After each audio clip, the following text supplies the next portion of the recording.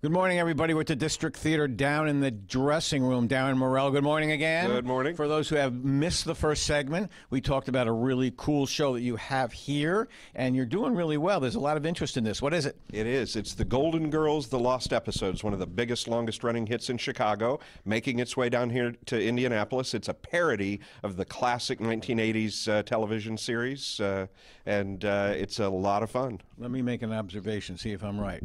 It's funny and a little bit racy. It is. It's for mature audiences only. Well, how about if you're an adult but you're immature? Well, is that okay, too? Then it's perfect. Then it's perfect for you. That's great. We have two gentlemen who are going to be gentlewomen. Is that right? That's right. Tell me why the show picked men to play the role. Did that give it a little more campy? Give me. That's exactly right. Yeah. The show, in its as the years have gone by, has taken on a bit of a camp, culty aspect to it, and this plays into that. This is how it was originally produced up in Chicago, with all men playing the roles. We do have one woman in our cast, the Estelle Getty role, Sophia, the grandmother. But sometimes it's a man in other places. It right? is in Chicago. Can I talk to these guys? I think this is Jim, right? Yes. Good morning, Jim. Good morning, and Pat, correct? That's right. Good morning, guys. So my question is, have you ever played a woman before? Because I know you both are actors. I have not had the chance, but I was in a shadow cast for Rocky Horror in college, okay. so the clothing is not. I'm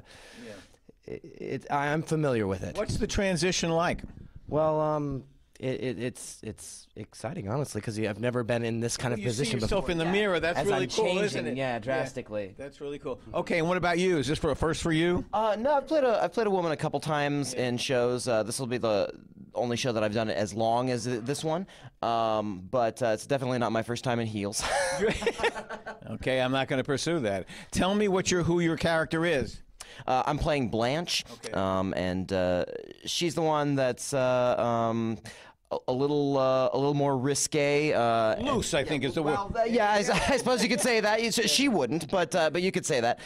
And you're playing? I'm playing Rose, so I'm the lovable, naive ditz. Okay, I have to ask you one more quick question. You guys watch a lot of the shows to get in character, or no? Yeah, I've done a fair amount of going back and watching episodes of it to do my research for the role. Cool. You do? Yes, actually, one of my favorite episodes is in season 1 with Rose, who ends up sleeping with a married man, and then he ends up dying in the bed. I think I remember that, actually. Okay, we're going to take a break here. We'll be back in an hour, and maybe the transition will have occurred. How's that, guys? That sounds great. Or ladies, however you want to say it. We'll be back.